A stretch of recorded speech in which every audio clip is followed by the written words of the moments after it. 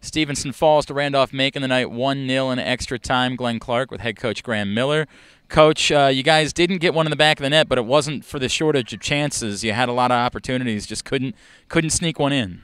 Well, we got to change the mentality of this program. We the first half was, back to the old ways of the Stevenson men's program. They were, arguing with each other. It was a very inconsistent performance compared to the last performances.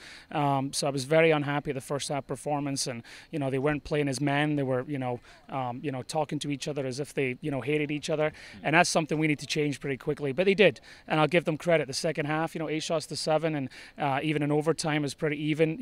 We did a lot better, and so they learned from it. But we've got to play a 90-minute game, and if we had did that the first half and not been on our back toes the whole first half, because we're not ourselves, I think we could have had a better chance of winning this game in the 90 minutes. And again, we had the chances. We had the chances. Somebody's got to put it away. They took their chance, and we got to put our chance away. And it's simple as that. In these close games, somebody has to step up and put the ball in the back of the net. You say that, it sounds so simple, right? But like, you've gone now back-to-back matches without scoring. You guys scored goals this season.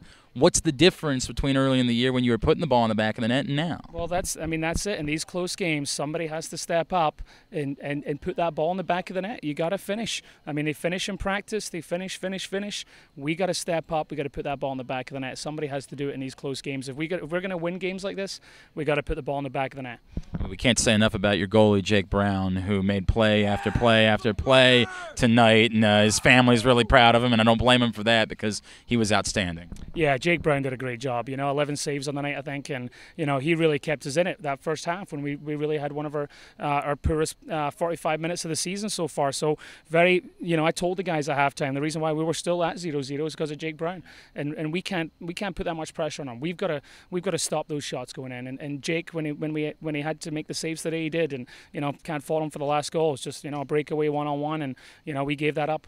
You guys head back out on the road this Saturday for a test. What do you expect at Catholic?